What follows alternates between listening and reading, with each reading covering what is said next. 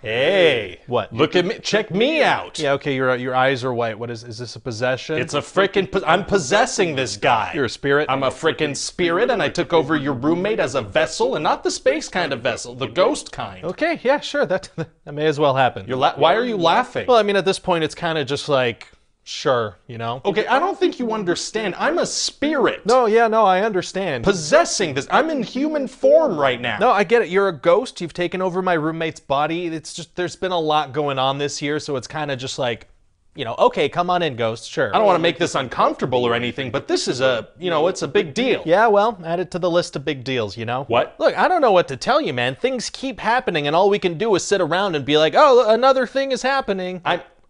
Okay. So are we done here, or what's going on? Well, no, we're not done. I have this whole possession thing I want to do. Okay, so what is it that you want? You know, just throw it out there. Well, first of all, I'd appreciate a bigger reaction. You know, a spirit is back from the dead here. Yeah, well, two old shaky guys are arguing about which one of them gets to be president during the apocalypse, so you can't really phase me at this point. Okay, but like my whole thing is that I'm gonna spread evil throughout the world like a virus? Yeah, we already got one of those going. Oh my god. You want a beer or something? No, thank you. I'm just this doesn't faze you, like not even a little. Look, man, this is 2020. You could set a state on fire and we won't be talking about it by next week. Oh, man. Okay, well, this is kind of throwing a wrench in my plans here, to be honest. Oh, yeah, plans. I remember having those. Oh, you're making me nostalgic. I was going to go on vacation this year. Can you imagine? I was so young and naive. It's just, I've been planning this for like 100 years, dude. Like, I got unfinished business on this mortal plane, and so I'm back. Yeah, well, that's just bad planning. Excuse me? If you had unfinished business, why would you come haunt people that had nothing to do with that business? You know, I never actually thought of it that way. Why do us ghosts keep doing that? Friggin' think about your objectives a little bit, Ghost. Leave us alone. So hold on, are you acting this way because 2020 made you stronger, or just like numb to everything? Oh, I'd like to say stronger, but honestly, who knows? Would you say that everybody's in the same kind of mental space as you, or could I get a better reaction out of somebody else? No, pretty much everybody's like this now. Okay, I didn't realize this was such a bad time. Well, it is. Do you think things will be better in like a year or two? God, I hope so. Okay,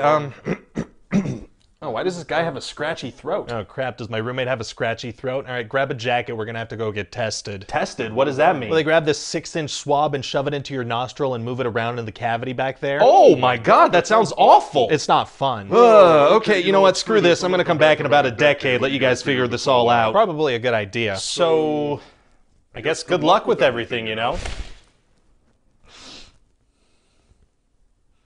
Why am I in the living room? Yeah, you got possessed by a ghost with unclear objectives. Oh, okay. Well, I'm gonna go back to bed. All right, sounds good. Pretty sure we have COVID, by the way. Yeah, okay, sure, that may as well happen.